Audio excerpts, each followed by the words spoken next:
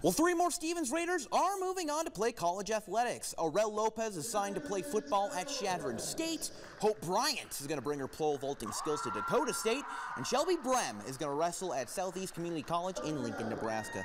Now, this comes less than 3 weeks until this trio will be receiving diplomas at their high school graduation. And as you might expect, all three student athletes were excited about what's to come while being thankful for their time at Stevens.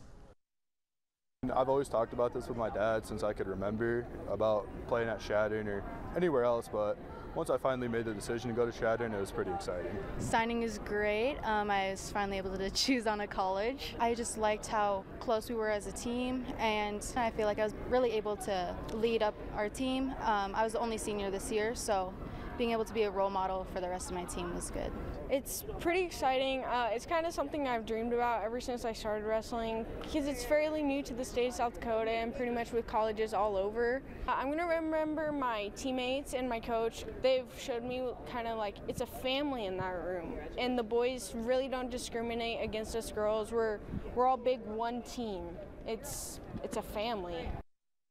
Well, speaking of Stevens, tomorrow their track and field team scheduled to compete in the Crosstown Classic at Sioux Park against Rapid City Central, but with the rain and maybe thunderstorms coming, put a big asterisk up next to that.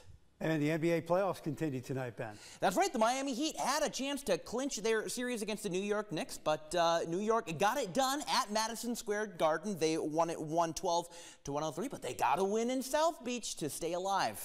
All right, thanks, Ben.